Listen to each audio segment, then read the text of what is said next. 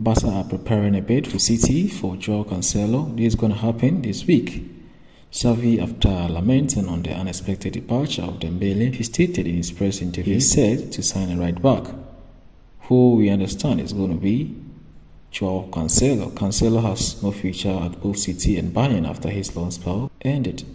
Barca will table an offer to get the 29-year-old to Camp Nou.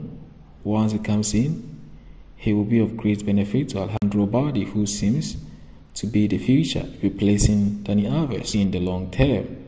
Cancelo, though, seems much visible from this perspective. I just cannot see him not joining. The bid will soon be sent, possibly this week. Same time, Xavi and his Barca team are looking for a replacement for the departing Dembele. Just a quick update from the HQ. More updates on the way, so yeah, be here to get them all.